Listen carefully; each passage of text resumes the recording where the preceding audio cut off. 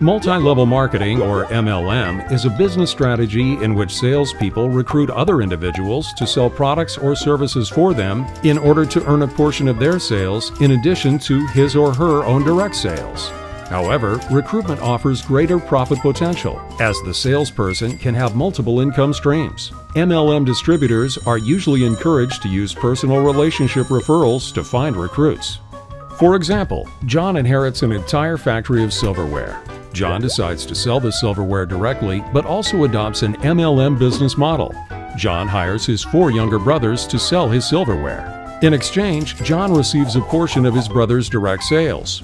However, he tells his brothers that they can also recruit their friends to help sell the silverware. As an incentive, John's brothers can collect a portion of the sales from their recruits, a percentage of which will then be added to the portion that is paid to John. Multi-level marketing is a legal business practice, but it is similar to illegal pyramid schemes in its recruitment strategies and business structure. However, there are some key differences between a legal MLM model and a pyramid scheme. MLM emphasizes sales of goods and services to the consumer. Pyramid schemes focus on recruitment first.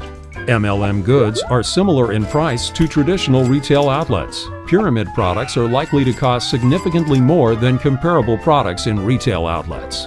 MLMs have little or no startup costs.